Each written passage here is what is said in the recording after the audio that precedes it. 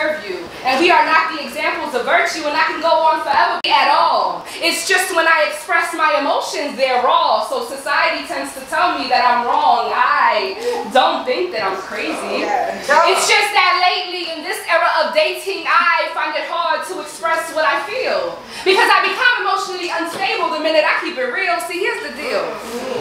I'm not crazy, but I got a gut that kicks like an unborn baby. Every time your ass is trying to play me, it's called intuition. And every time shit gets blurry, it comes to clear my vision. So it's not that I'm tripping, I'm just calling you out on your shit and you don't want to listen to the truth. Because I won't let you get away with all of the things that you're used to, and every day must be your birthday because it's always about you.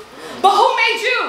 The ringleader of love. When you handed me your heart, I should have picked it up with gloves to protect myself from all of the pain that it would share. So when you start calling me crazy, it's because you brought me there. You brought me to a place where I can no longer trust. So if I'm looking through your phone, it's because I already know what's up. I just need the confirmation. So I might pull up unannounced, and I'm not giving an explanation for what.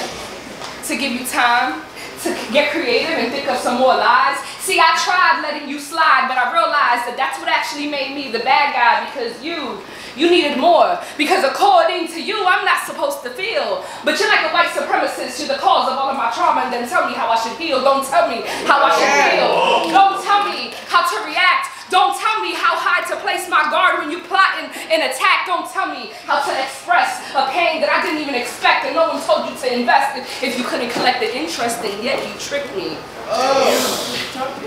And like a child in her innocence, I fell for it.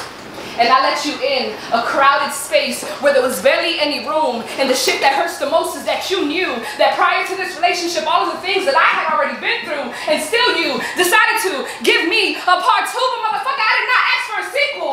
My emotions are not to be continued. How dare you call me crazy? But maybe I am.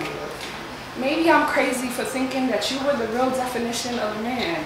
And maybe I am for thinking that somehow you'd stand a chance. And maybe I am for putting you first, for getting so far from myself that I didn't even know my worth. And if I'm crazy for showing my emotions, then I'd rather be insane than be left unspoken.